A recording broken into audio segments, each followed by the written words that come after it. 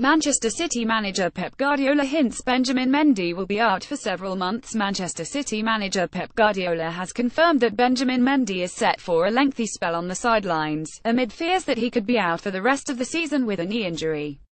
Mendy made a big impression following his arrival at City from Monaco during the summer, but the knee injury sustained in last Saturday's game against Crystal Palace is more serious than first feared, and Guardiola has confirmed he expects the players to be sidelined for an extended period after his side's 20 Champions League win against Shakhtar Donetsk.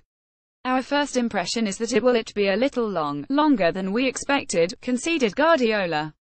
It is very frustrating. Firstly for him, first as a person it is very sad for him and for the way we want to play. We will lose a lot. It is a major setback. When asked whether he would consider moving into the transfer market in January to replace Mendy, Guardiola offered up this response: he is a unique player with the joy he gives, and it is a big setback. We will see in January whether we need to make a new signing.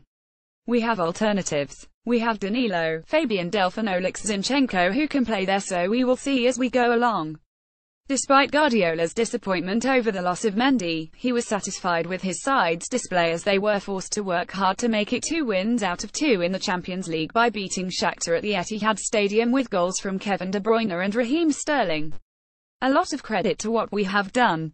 The way Shakhtar play, they demand a lot of us, but our high pressing was brilliant, he added. We had problems in the first half, we did not make enough passes in a row, but the second half was much better. We are so happy for the win. They were very narrow and there was little space in between, but then our fullbacks were able to dictate and created a lot of chances for another 4 or 5 goals. Even at 10, we were stable. We did not score goals, but it was a demanding game. The next game against Napoli will be even tougher. Online editors.